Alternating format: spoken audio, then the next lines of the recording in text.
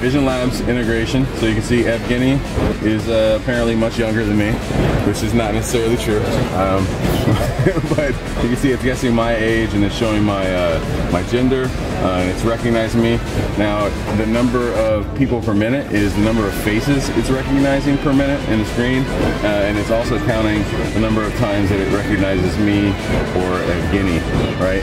This started this morning. It's been a couple hours, so a lot of times.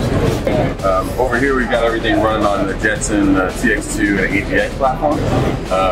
So we've got the UI here, so you can see here I can control the traffic light. So if I want to turn it on, I can click that button and turn it on. If I want to enable or disable a specific light, then I can click on yellow light to show yellow light, green light to show green light. If you want to have a disco party, you can put it in disco party mode, which is nice.